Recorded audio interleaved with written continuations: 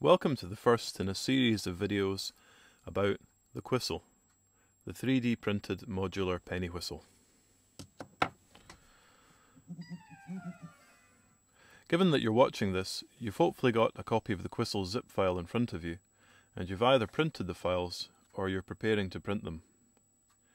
If you don't have a copy of the files, head over to www.donaldlindsay.co.uk where you can download a copy of the zip file for a donation of £2.49. I should say at this point that I'm not averse to people sharing these files around the place, and have chosen a Creative Commons license, hoping that this is appropriate, that seems to suit my purposes. See the bottom left hand side of the Qwistle and refer to the Creative Commons site for more information about what the symbols there mean. Basically, I intend it to be a bit like shareware. If somebody passed you the files and you're enjoying the Qwistle, I'd really appreciate it if you took the time out to donate. It will help keep me in filament and hot ends. And meanwhile, I intend to start populating Thingiverse for mods for the Qwistle and little upgrades to allow it to play different scales and so on. Opening the zip, you should see 9 files. These are Qwistle D Barrell, Qwistle D Barrell with support, Qwistle D bottom hand, Qwistle D bottom hand with support, Qwistle D top hand, Qwistle D top hand with support, Qwistle H1 Fipple, Qwistle ring mounts, and Qwistle scooped windway. Some of these names are a wee bit mysterious. I'll explain a little bit more about that later. 3 of the files are duplicates, being Qwistle D Barrell, which prints the same part as Qwistle D Barrell with support. The only difference being that the with support version, which this was, is printed with a little bit of built-in support that I've designed.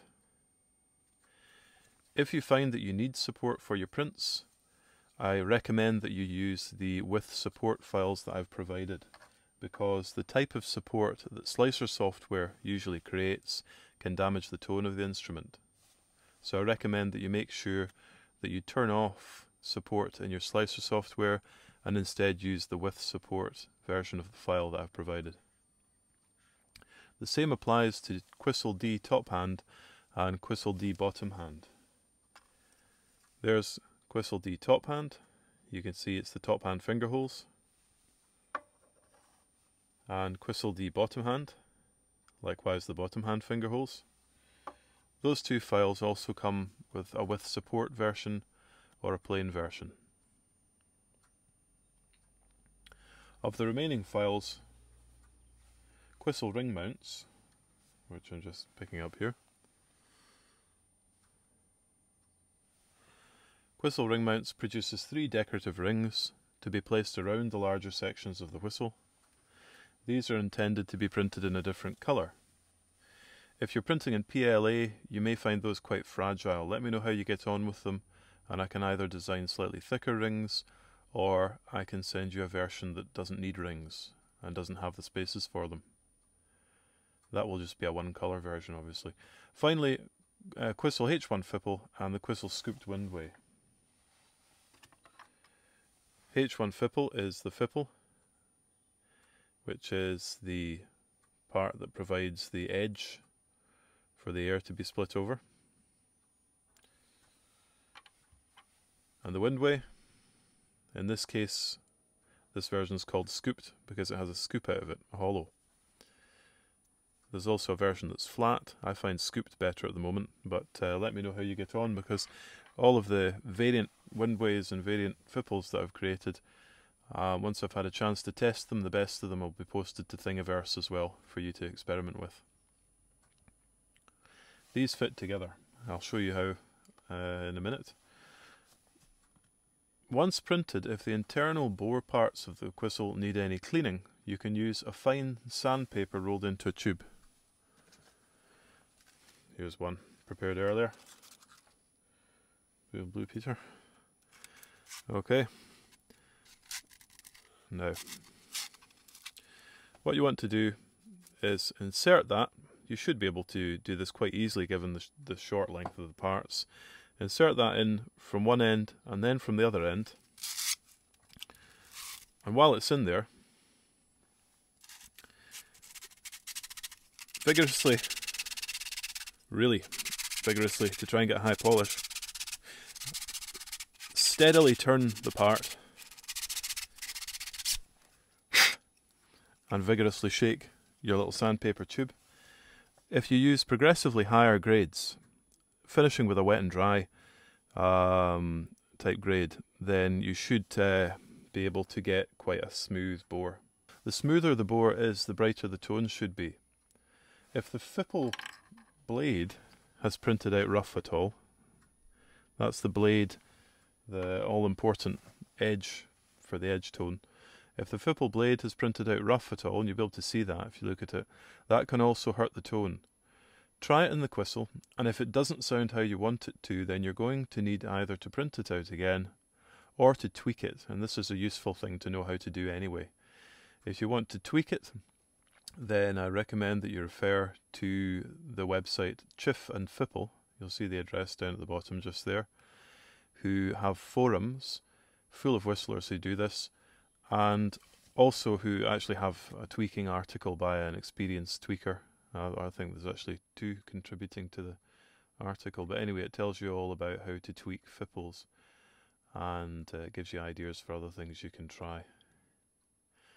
Now, to put the Qwistle together, the parts can be assembled as follows. You're going to need PTFE thread seal tape, or something similar, to allow you to seal the joints of the Qwistle properly. You can also use a glue to attach windway to Fipple. Although be extremely careful not to glue the Qwistle to your bottom lip here. Best avoid superglue, I think, in favour of adhesives or solvents that don't stick to people. First, the ring mounts, which are attached as follows. Here's the bottom hand and its ring mount. Push it over the top and just persuade it gently so it doesn't delaminate down to the there. Okay, so you get the idea. Just push it down until it looks like it's comfortably fitting on there. Likewise for top hand.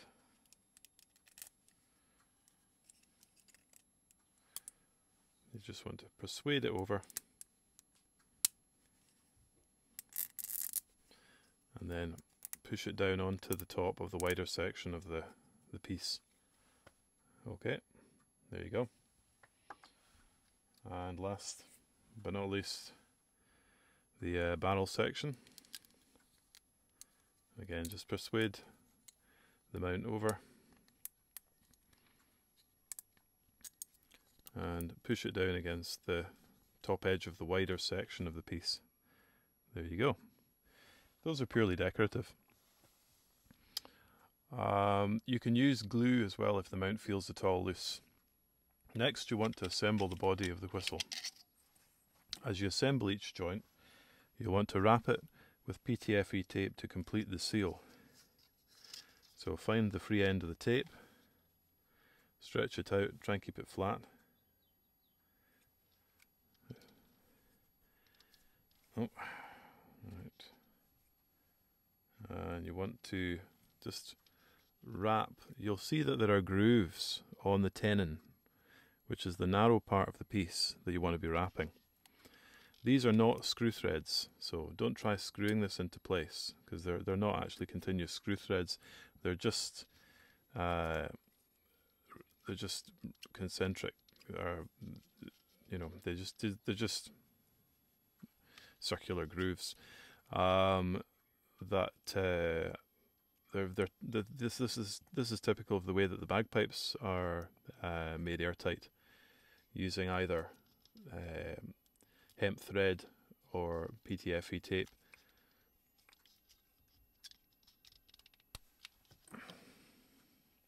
For the bottom hand section, you want this joint to be really firm. So give it a good wrapping.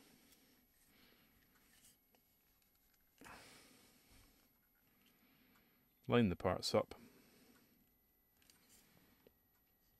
That should be strong if you've put enough tape on it. That should be completely airtight. It's better than gluing because not only can you take it to bits again if you want to stick it in your pocket, you can also pack it if you find there are any tiny leaks. It's difficult once you've glued something and you find there's a tiny leak to break it apart again. You can't really do that. Whereas if you use a thread seal, then you can just renew it whenever it needs renewed. The second joint that you're going to seal is a tuning joint. It's a tuning slide, that's why it's longer. So with this one, you want it to move slightly more freely. So don't wrap it quite so heavily as the bottom hand joint.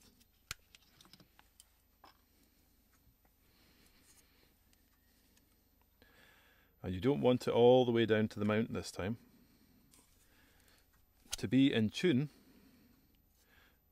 this tuning slide, I've designed it to sit about there.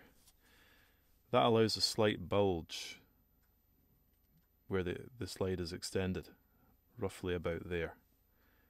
Which is, I think, a good place for a bulge. If you're fussy, try and line up the writing where it says Qwistle and bottom hand and so on. You want that to be standing off by maybe about not quite a half an inch, 10 millimeters if you're doing millimeters. The last joint you want to wrap is the joint at the top of the barrel, and this one again needs to be good and tight. This is not a moving joint, only the tuning slide is a moving joint. So you want this one solid. That feels like it could still take a bit more tape to me. I want that one to be absolutely solid so I don't lose the fipple fall off. It's a small part. So there, that's it. Right. Nope, could still take more actually. That joint's a wee bit loose. You might find, depending on how experienced you are at printing, there we go. I've been inventing instruments longer than I've been using 3D printers, so I'm still getting to know 3D printers.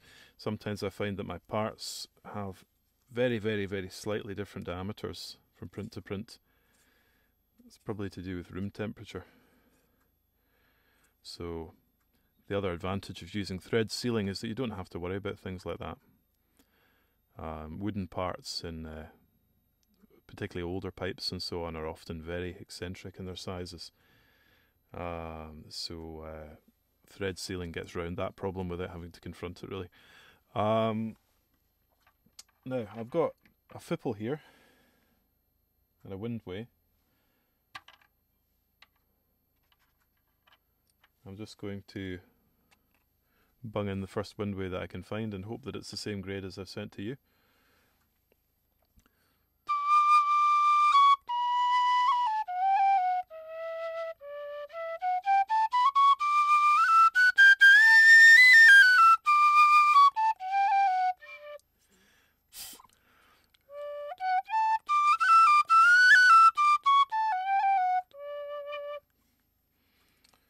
Okay, not bad. I can tinker with that to get it more in tune. As I say, you can glue this in place. Probably it's a good idea in the long run because you will lose a very small amount of air. That's just a push fit. You will be losing a very small amount of air here. If I glue that in place, I'll probably hear that tone clean up right away. I've got a couple of other Qwistles here that have been ready-made.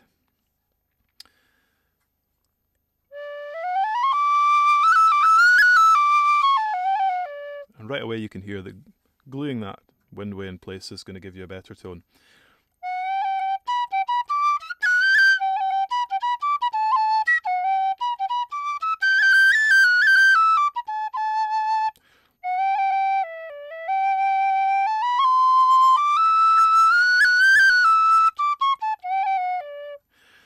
There you go. I'll play them in another video. I'll show you how to play them. For now, that's all, and I hope you enjoy printing your Qwistle and footering about with it.